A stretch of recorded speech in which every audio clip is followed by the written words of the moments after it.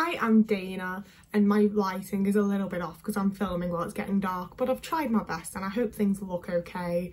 And honestly, what I'm saying is the most important part of my videos anyway, so if they look a bit, we'll live.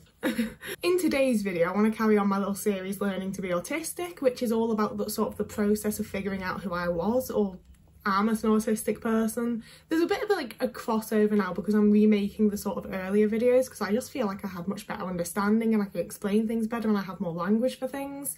So I'm remaking a whole bunch of stuff. So it's sort of a mixture of like where I was and where I am.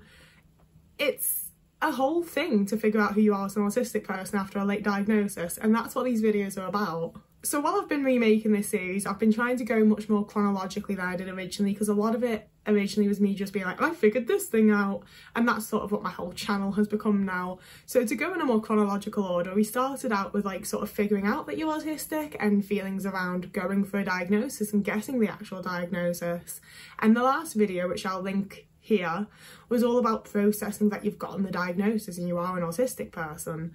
So the follow on from that for me was starting to accommodate to myself and starting to try to actually care for myself as an autistic person. And one of the big things that came along with that was my close family and my partner at the time saying, it's weird how you've gotten this diagnosis and all of a sudden you're more autistic now. And I feel like that's the type of thing that a lot of us face as we sort of accept ourselves and unmask and people see who we actually are. There is a lot of the thought that we're becoming more autistic and we're just acting more autistic because we've got the diagnosis and we're just playing up into it. But at least for me, that absolutely was not the case at all. It was fully just that I was starting to figure out who I was and starting to sort of just try to exist as a person, you know? Like, I'd gone for diagnosis because I hadn't been able to do anything. I barely left the house, I barely got out of bed. Like, I didn't live, I didn't really exist as a person. So I was trying to rebuild myself and build myself knowing who I could be and who I was and what I can do. And that's very much my first point here. I'm not very good at like making points in videos. It is sort of a long conversational sort of ramble, but I make notes, like I do put effort into these, you know? So my first big thing is that I think people see us as becoming more autistic and acting more autistic and whatever else. Because for me, knowing that I was autistic was very much sort of like a gate opening to being able to explore what it means to be autistic and the things that I was struggling with that I didn't understand why everything was such a struggle for me, you know? I was constantly looking around at everyone else and being like, well, they can do it, so why can't I? And I suddenly had this answer of like, oh, well, I'm autistic and I'm just trying to not be, essentially. I'm trying to just go about the world like I'm a normal, ordinary person that is not autistic when I am autistic. And I really struggled to sort of process and accept that I was autistic. It took me like nearly 2 years to tell anyone outside of my family, my partner, and the guy that I was working for at the time, because I was just like having a meltdown in work. So like I really struggled to like just accept that I was an autistic person. So it was quite far into like my diagnosis journey or whatever that I started to actually have any degree of self-acceptance towards myself as an autistic person. And it was really invalidating and disheartening to show the people closest to me more of who I was and have them be like, why are you acting like this? Why are you pretending like this? Why are you doing this? And sitting there and be like, this is who I've always been. I've just been too scared to like be myself and not knowing how to be myself and not understood who I am. And for me, a lot of that self-acceptance meant that I started to set boundaries, and I had never set boundaries in my entire life. I'm an absolute people pleaser. I just kind of want to do what I'm told. I would like to just be told what to do all the time and I will do it. But as I was like processing that I'm autistic and that these things are difficult for me because I'm autistic, you know, doing the same thing over and over and over, thinking that I would suddenly stop finding it to be a struggle, stop finding it to be so overwhelming, I now knew was not going to work. Like, I really thought that was how to get over my anxiety. That was what therapists and everyone told me, you know, just keep doing the thing, just keep doing the thing. And I would keep doing the thing, and it was the same level of difficulty every time, and it burnt me out and made me feel terrible each and every time.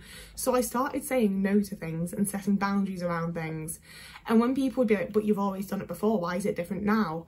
The only way that I could think to explain it is like, I know I'm autistic now. I didn't know that I was autistic before. I knew this thing was a struggle. I knew that I found it really difficult, but I didn't know why. And I knew that everyone else was okay with it. So I tried to just be okay with it. And in explaining that, all anyone ever seemed to hear was, well, I'm autistic now, so I can't do that.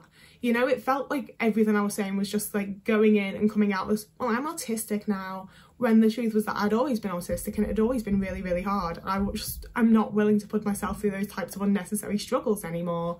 But setting those boundaries really just made people mad and got people really annoyed that I wasn't doing everything for them and being the ultimate people pleaser and just completing any task that they set for me, you know? And along that same path, I also started to understand that I was missing lots of social cues. A lot of the times when I would agree to things, I didn't really understand what I was agreeing to. And some degree of that was that people did that to me on purpose. If I knew that something was going to be really hard and horrible and a horrible experience to go through, obviously I would have been more likely to say no. So they would twist things and squirm things and, you know, do neurotypical things to stuff to make it sound like it wouldn't be the way that it would be. And honestly, I'd have probably just agreed to do it anyway, because like I say, I was the ultimate people pleaser.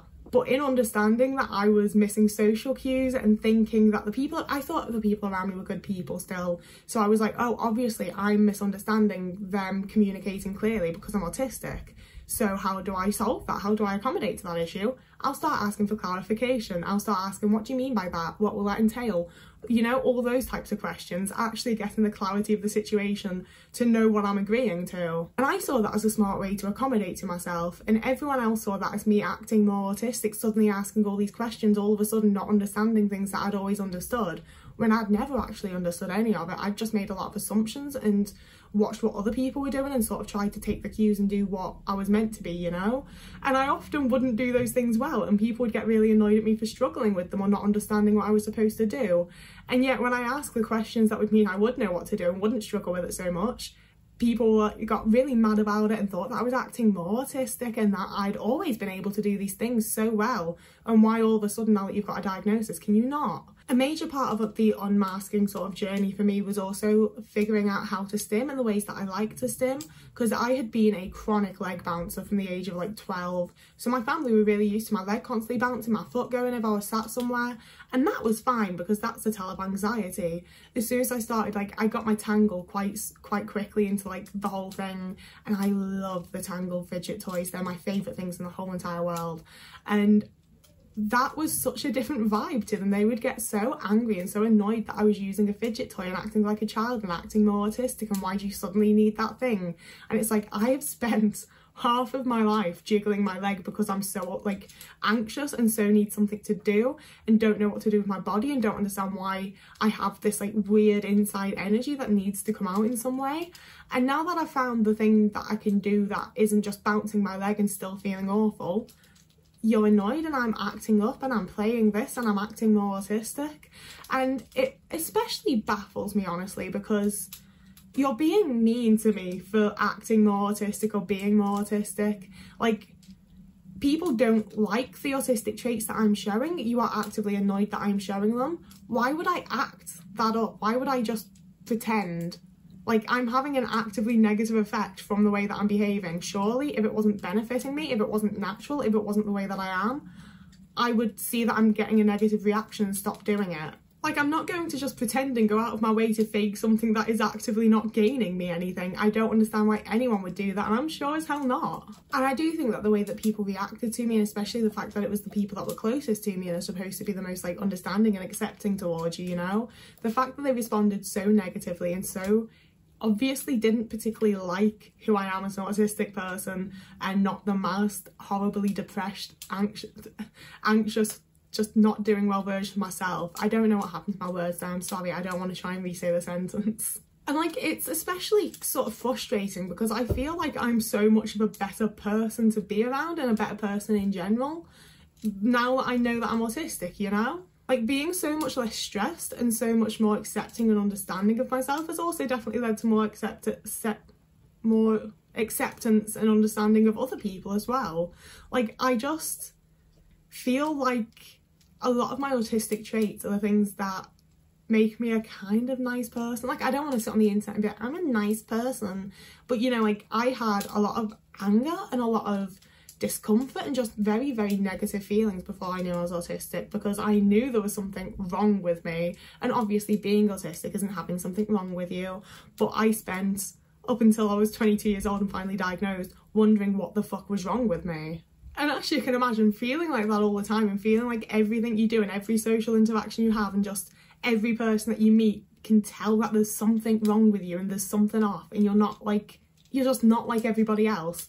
Like, it just bred a whole host of negative feelings that I feel like probably did make me quite a sort of like resentful, angry, like not very nice, like not as nice as I could have been person. Like, I don't remember a whole bunch of my life, but the things that I do remember, I don't think I've ever been like an actively nasty person, an actively mean person, but there's definitely been a lot of times that I haven't been actively nice as well, you know? And there's still lots of times that I'm not actively nice, but I don't think I'm, you know, actively nasty as well. It's fine to be neutral, but I do think that because I have less negative feelings in general about myself, about my life, about whatever else, I probably am nicer to people, and I do think I'm a nicer person. And that's not to say I'm a nice person, but I do think that I'm nicer than I was before I knew I was autistic, you know? And that's something that you would not have gotten out of me like a couple of years ago when I was still trying to like process that I'm autistic and still trying to just work on the really negative messages I'd been given about myself, the messages that I'd given to myself, all of that kind of stuff, you know?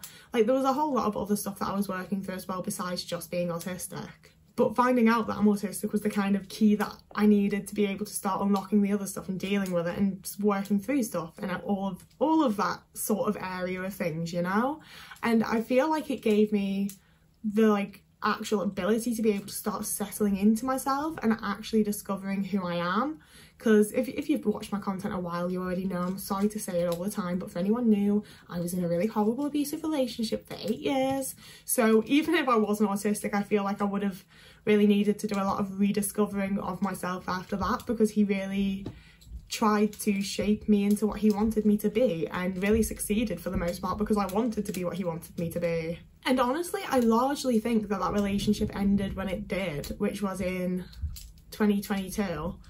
Because of my diagnosis in 2019 and me starting to like settle into myself and discover who I am and actually have a sense of self and have some degree of an identity and understanding that like I am a person with my own thoughts and choices and decisions, and I don't have to go through things that are really hard or horrible for me and so on and so forth. So although in a lot of ways like unmasking and realising that I can be myself and that I have a self to be and all that, you know, in a lot of ways it caused a lot of big changes in my life that were really not fun to go through, but being on the other side of them is a hell of a lot more fun than it was on that side, you know? Like, it needed to happen and it was fucking hard, but I made it happen because I had more understanding of myself and I could look after myself more and accommodate to myself more. So it was overall a massive positive. That last part was especially rambly, but I feel like the start of this video had some good points and some good discussion things going on, and I mentioned that because this is the end of the video. And as always, I would love it if you commented. I like these videos to be discussion starters and not exclusively just me sharing my opinions, you know? Like, and as always, this is purely my thoughts and opinions. I'm not sure I said that at the start because I don't feel like it should have to be said in every single video, but I kind of feel like it does. I really love this being sort of like a community space where people can share their opinions and share their thoughts, and everything's just like safe and nice and we can all respect each other. So please do respect each other. If you want to see more of me, you can follow me here. You can subscribe and like this video because I post videos on Tuesdays, Thursdays and Sundays. I'm doing it, guys. It's going ahead. I've carried on doing it well past, I think it was just January I said I was going to do. Maybe just February. It's the new schedule now. It's a permanent thing, I think. I'm enjoying it. So there's that. You can also follow me over on TikTok for currently daily it's not updates, just daily little videos of me chatting shit or like doing a little lip sync thing. I don't dance. If I could, I probably would, I won't lie, but I can't. So we don't do that, but I do autism content over there too if you're on TikTok and would like to follow me. I'm close to hitting 5,000 followers there and that's quite exciting. Like, I don't care too much about numbers, but also when it's about to become like a big one that's round and whole, that is enjoyable. I do get excited, you know, but you don't have to. And that's not the bit I say that you don't have to this next bit is because I also have a Ko-fi and a Patreon where you can donate to me financially if you have money. Like, if you have enough money, please don't, like, if you're in debt, don't send it to me, don't bankrupt yourself over me, I will be fine. But if you, oh god, have I been doing that for the whole video? I need to find quieter fidget toys, okay? If I've been doing that for the whole video, I'm really sorry. But yeah, you don't have to send me money. It's completely fine if you don't. I like that this content is free and accessible to like basically anyone, I think. I don't know. I like that it's free at least. So yeah, that's that. That is the end of the video. Whoever you are and wherever you are, you're having a lovely morning, evening, day, afternoon, week, month, year. And I will see you again in a couple of days.